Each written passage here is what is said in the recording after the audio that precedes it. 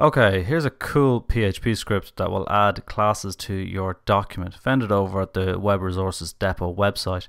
So I'll start off and I'll just download the file here and unzip it first and then drag it over into my web folder. I'm just going to copy the file name,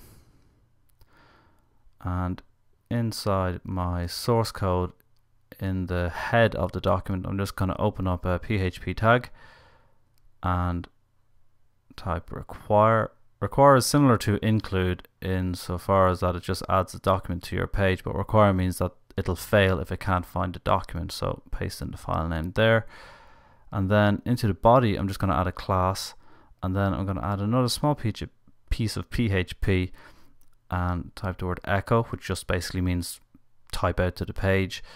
And the function is the same name as the file name, except take out .php and put in an open and close bracket. So once that's done, I can start adding in my styles. What I'll do is I'll just jump over to this website here where I downloaded the file from and copy all the classes that are available or that will get written to the page. And what I'll do with those guys is take them and paste them in as a comment to the source code. And it just means that it's a handy reference when I'm typing out the styles, that I don't have to go back and forth to the browser. So that's cool. And once I've got that, then I can just start to add my styles. So because I applied the PHP to the body, that's where the class is going to get added. So body.gecko is one of the classes that will be added when I'm using it on a Firefox browser. So that's cool, and then the rest of them in there as well.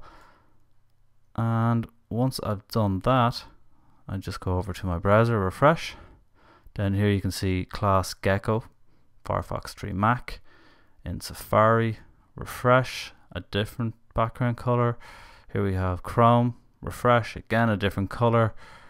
And even over in Windows, Firefox and Internet Explorer. So how cool is that? So thanks for watching, and remember, for more productivity tips just go to blog.realerhq.com.